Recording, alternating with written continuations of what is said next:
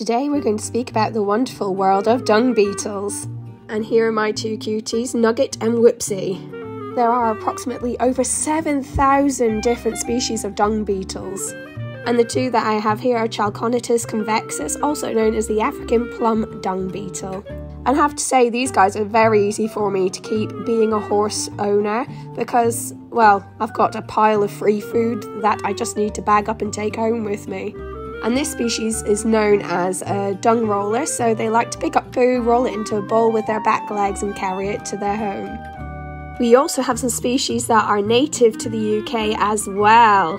This cutie here is known as a door dung beetle, and I found him whilst poo picking one of our horse's fields. These guys are more known to tunnel through the poo and then under the ground, but they do also eat the poo as well. These guys are also fantastic parents and actually look after their offspring, unlike many other insects.